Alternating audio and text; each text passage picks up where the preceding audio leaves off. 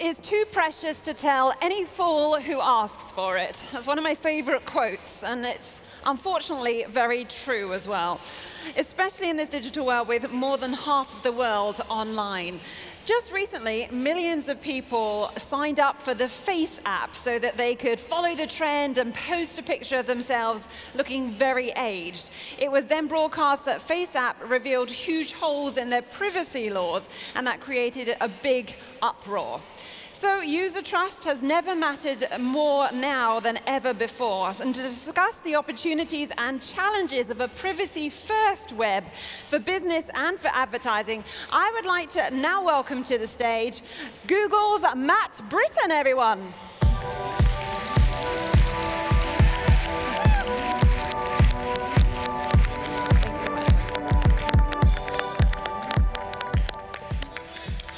Matt Brittin. I'm actually much younger than this, but I've used the Face app this morning to make myself look a bit older.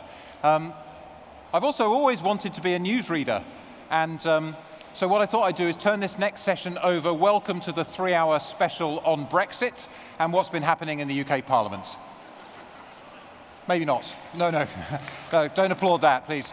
Actually, of course, what I'm going to talk about is making the web work for everyone in a privacy-first world. I'm going to attempt, during the course of this talk, a world first. I'm going to attempt a live human demonstration of differential privacy.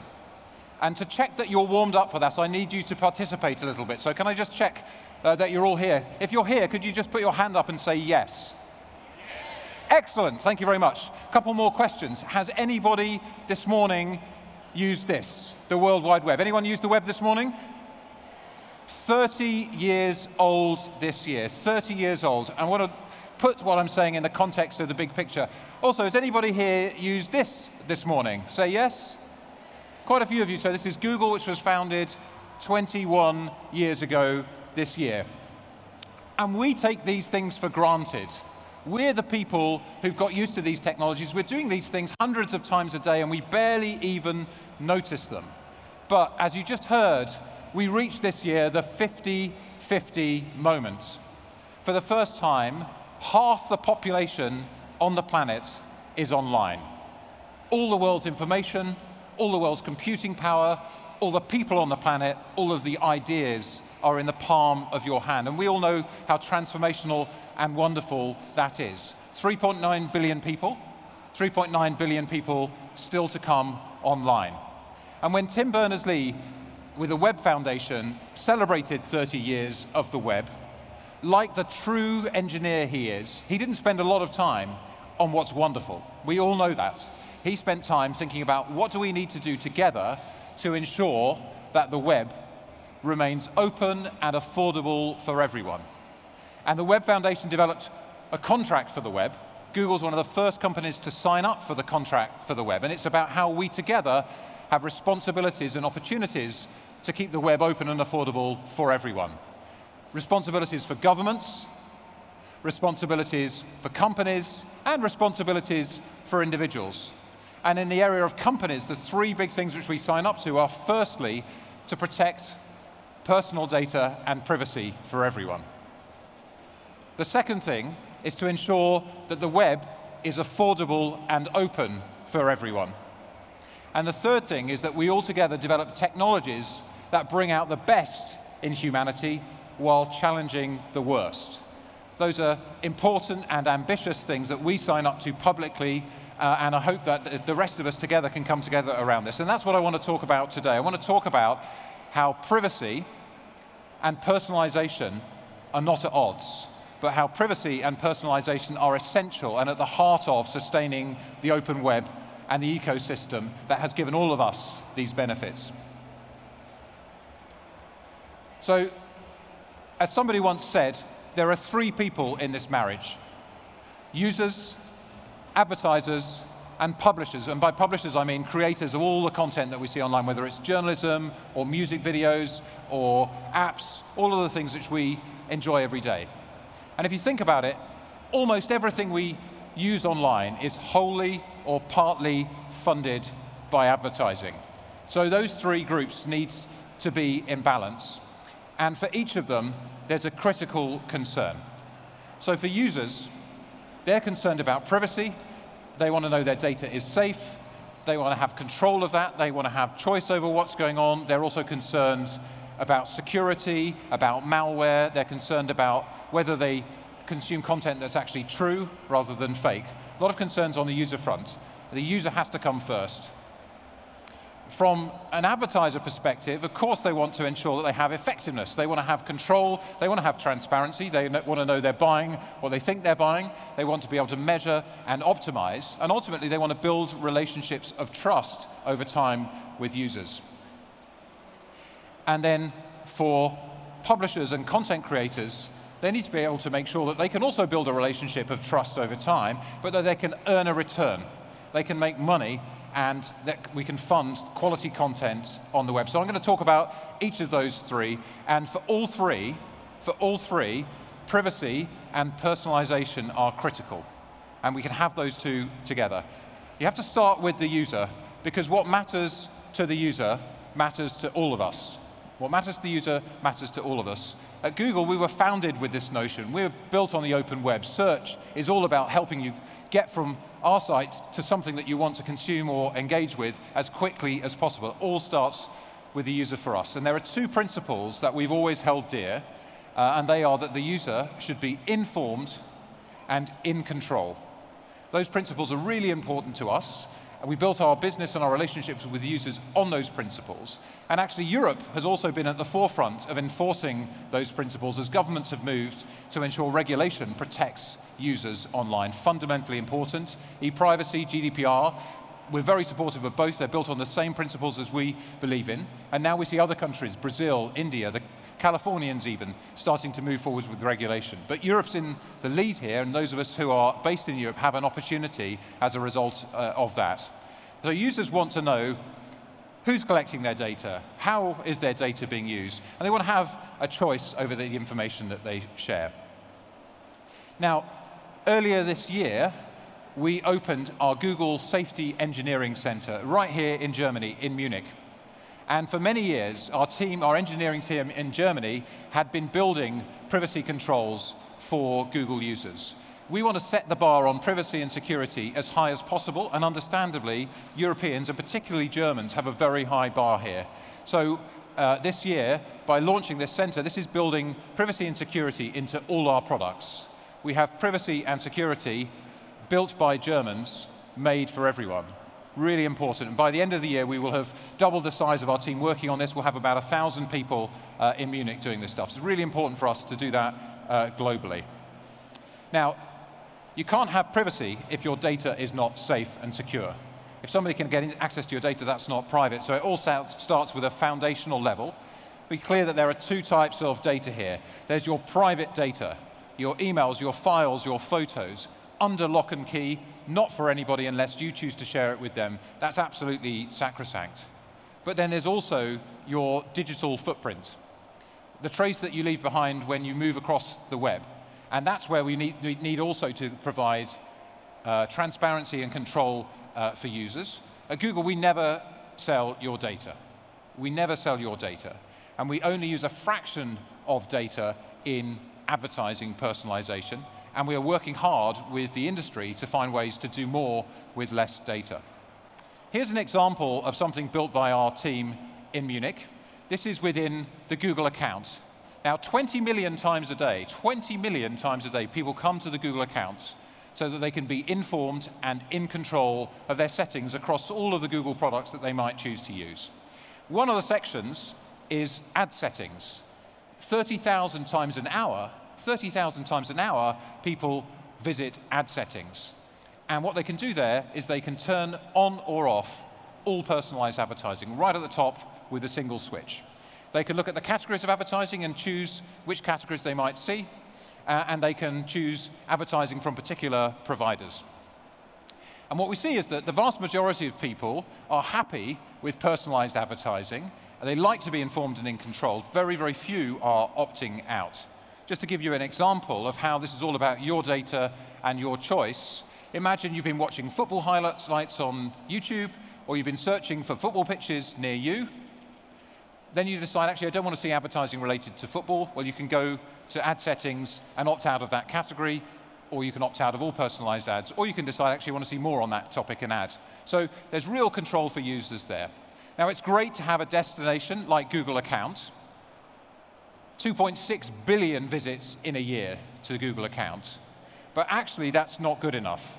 It's great to have a destination where you're in control, but sometimes you want the control to be where you are, in the app that you're in. That might be search or maps or even Android. And in all three, over recent months, we've introduced controls right there in the app. So for example, you can go into incognito mode, or you can choose to auto-delete your data. So in search, you can choose 3 months or 18 months prior to auto-deletion occurring, for example. So those are ways in which we continue to bring forward new features. And in fact, Android 10 launched just last week. Android 10 has over 50 features and refinements around privacy and control. One example is location. You know that sharing your location on the phone is really helpful to get relevant and useful information, but you might not want to share your information with every single app. So what Android 10 allows you to do is for every app to decide, do I want to share my location data always, never, or just when the app is open? And it can give you notifications to tell you what's going on. So that's one of the ways in which we're constantly looking at bringing this forward in our products. But let's talk more about the industry and how we can work together in this field. So no one company can do enough here. As I've tried to illustrate, this is something which the industry needs to work together on. A lot of the headlines are about cookies and cookies going away. And what I'd say is that cookies are not the same as privacy. They're just a tool, and the tool can be useful. One of the challenges with a singular focus on reducing cookies is what do people do to target when there aren't cookies? And device fingerprinting is on the rise as a result of that. Device fingerprinting means that a device is targeted individually. And that's a step backwards because then the user is neither informed nor in control. So we need to find better solutions than that help people to achieve the benefits of personalized advertising with higher standards on privacy. So our Chrome team is instrumental here. Earlier this year, they introduced more controls into Chrome to restrict device fingerprinting, to give users more control over third-party cookies. We built new tools that give users more insight into the data that's used to personalize advertising and the companies involved in that.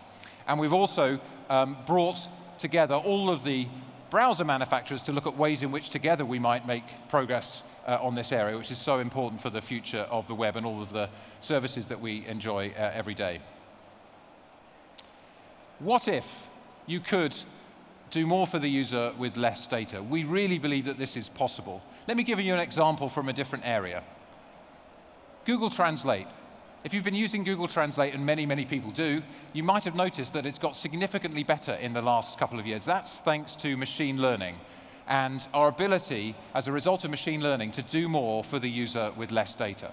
We can now identify more accurately from your voice with fewer data points what you're saying. Fewer data points means less processing power on the device, means less data cost for the user, and yet more accurate results. That's one of the things which we've done with Translate, hugely beneficial to lots of people. So we want to bring that kind of approach to advertising. So what if you could only advertise to somebody with a particular interest once you knew they were part of a group that had thousands of members? That would be a way of protecting privacy. What if no individually identifiable information left the browser? Well, that's what differential privacy and federated learning is all about. That's just one technique, but I'm just going to illustrate that technique. So here's the live demo. Can I just ask, raise your hand and say yes if you're a fan of the 56-year-old sci-fi TV series Doctor Who. Anyone? Yes, about 40 people probably. Anybody in the room a fan of the sport of rowing, or Rudern for my Deutsche Freunde? 2, 3, 4, it's about 10 tall, mainly tall men. Anybody in both of those groups? Hello, my friend. So 2 of us. So what if we were not targeted with personalized advertising until we knew that there were thousands of us, not 2 of us? That's one of the ways that this technique works. I'm really excited that we've open sourced this approach, and it's useful not just for the advertising industry, it's useful for all kinds of people who are interested in looking at citizens' data as a way to try and improve things. So cities and healthcare and hospitals and governments. It's a really interesting new field and one which we think can bring real benefits. So thank you for being part of my live demo, and I'll come and see my friends later.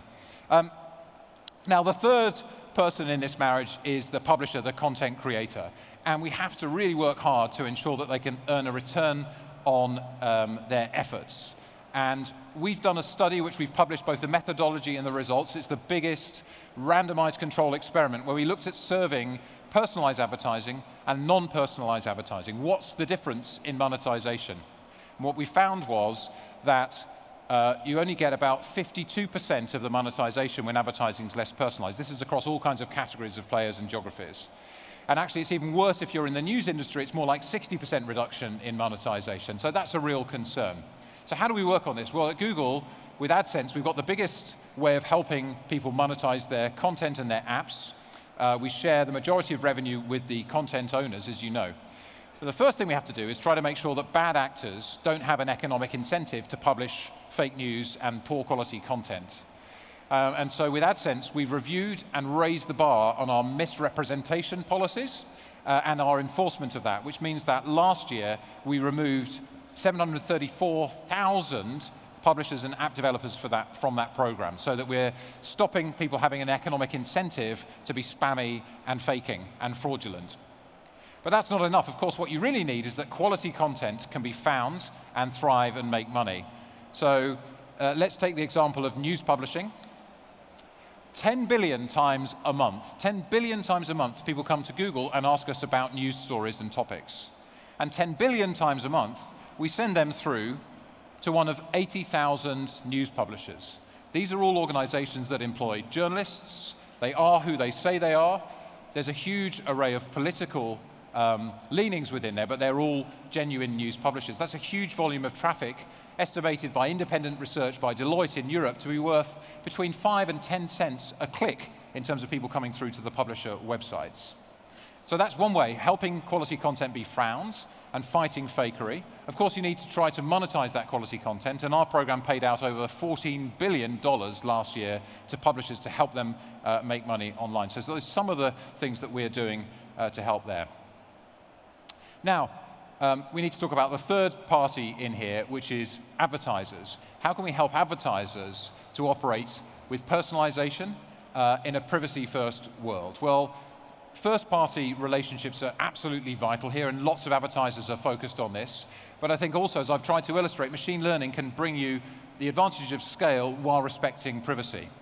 And rather than me tell you more about this, I thought what I'd do is actually invite a genuine expert to our stage. She very rarely speaks in public, but I'm delighted to welcome Emily Henderson, our head of media. Welcome to the stage, Emily.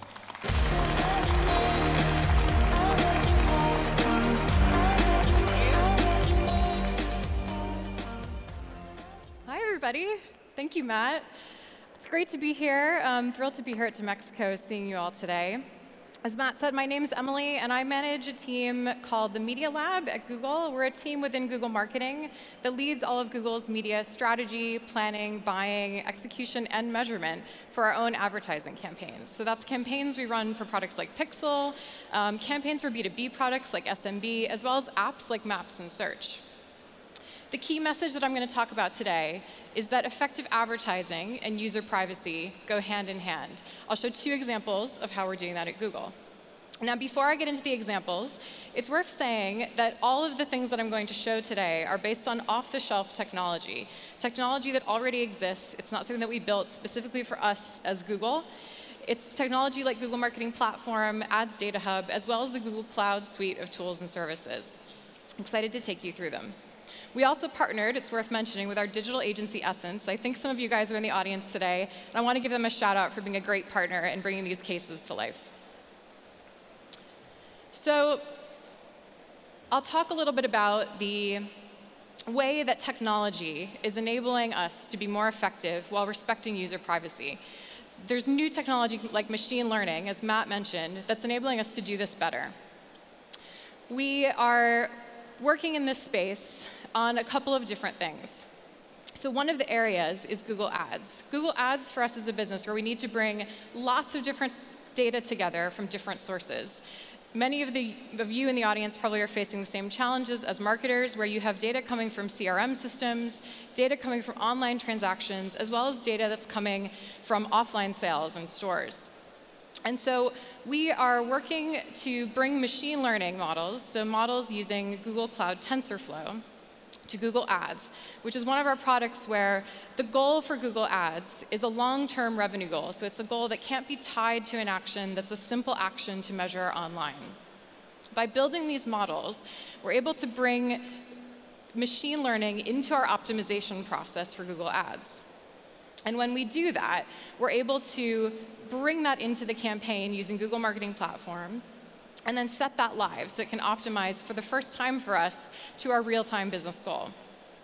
So we've run some tests, rolling it out across Google Ads, and what we're seeing is an initial look at a 220% increase in return on ad spend. This was just an initial pilot that we ran, but we were really excited about this because this shows the potential of those models to bring this to life. And it's important to note that this was done using our global site tagging, which aggregated our data in a central place, and then we used Ads Data Hub to analyze and aggregate that data into a way that we as marketers can bring actionable insights out of that data. That's crucial because it respects the user's privacy through that process, Ads Data Hub being a secure place to hold data, and we're able to then plug that into the campaign. So we're really excited about this result. We think that this is something that other advertisers can replicate, and excited to share this with you guys today. Next up, I'll talk about contextual advertising. So we know that privacy is a personal choice. Users might elect to share more or less data, depending on their personal preferences. Yet we know as marketers, being relevant is key to being effective. Matt mentioned the stat from the publisher side, where we're seeing vast gains when we can deliver relevant ads. And publishers are seeing those gains as well. And so contextual advertising is something that we commonly deploy across many of our campaigns. You might have seen this campaign that we ran in Germany, and we've run in many other markets around the globe, where we were demonstrating ways to use Google Search in helpful contextual moments, so in out-of-home and digital ads, among other channels. Now, this is great, but contextual advertising can only be so relevant and so personal without the use of personal data. We want to be able to scale this and bring this to life, regardless of how much data a user chooses to share. That's their choice. So we thought, could we design an ad, a way to deliver ads, that feels personal without the use of any personal data whatsoever? To do this, we worked with one of our long-standing partners, The Guardian. The Guardian has an amazing array of content on their website and on their app. Content like recipes, and we know that cooking is one of the key use cases for Google Home. The ability to ask your Google Home when you're in the kitchen, your hands are covered in flour, to tell you the next step in the recipe or other actions. And so we thought, could we design a model that would bring contextual ads into those recipes? We took a TensorFlow model, again, Google Cloud technology, and working with The Guardian, we connected this with a dynamic display unit. And so that model could help us understand the complex nuance of each recipe. For the first time, we could understand if the recipe was something you would eat for breakfast, lunch, or dinner. We could understand the specific ingredients within the recipe that you might need to pick up from the store on the way home. And we could also understand if the recipe had an extremely long cooking time that might cause you to get frustrated as a would-be chef. So once we connected this with this display unit, we were able to serve ads using this model through Google Marketing Platform. Those ads could do things like pull the specific ingredients within the recipe into the ad unit and show how a user could ask Google Home to add those recipes to their shopping list. We could also do things in a bit of a clever way. In the example of the recipe that takes 3 hours or longer to cook, we could show how you can ask Google Home to order you a takeaway instead of cooking dinner that night. We love this example because it feels personal.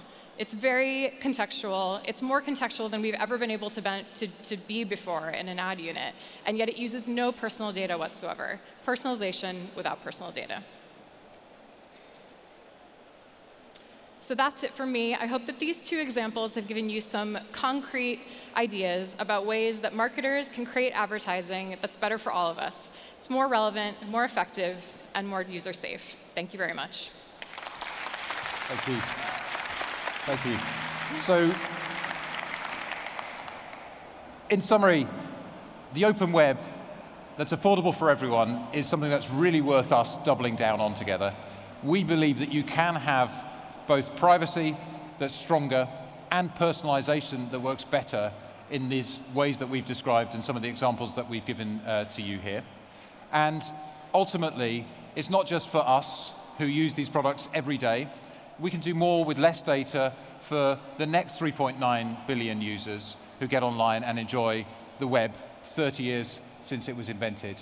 We really invite the industry to come together and work with us. I hope we've shown you some of the ways we think about this, some of the ways we've launched tools in TensorFlow and technologies, and also trying to welcome the industry together to solve this together. No one company can do it on their own, and it's up to all of us to make this work for everyone, including the next 3.9 billion. Thank you.